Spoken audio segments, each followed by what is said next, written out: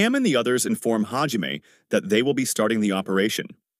Thus, Hajime tells Shea that she can now act as the daughter of the tribal chief. After that, the emperor welcomes his guests to the official engagement party of Liliana with his son. He also tells them there will be a lot of surprises.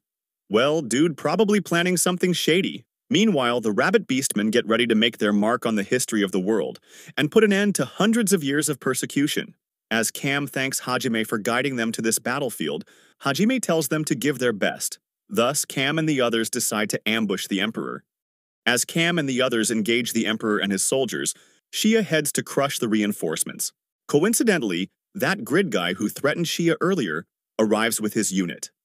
Then Shea taunts Grid and implies that she is lucky to have run into him. Shea tells them that if they want to save the emperor, they have to defeat her first. Then, one of the soldiers rushes to deal with Shea. Needless to say, Grid starts sweating after witnessing Shea's monstrous strength. Shea proceeds to introduce herself and tells him that she was once attacked by him and his men. Since Grid's fragile ego was hurt by Shea, he hastily orders his men to eliminate her. As Shea decimates the Imperial soldiers one by one,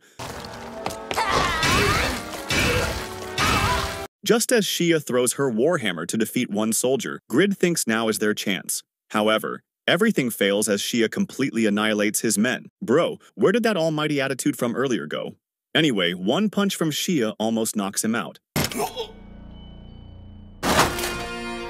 He even starts begging for mercy, but Shea isn't having any of that. She hits him so hard that he is sent flying out of the palace and into the sky.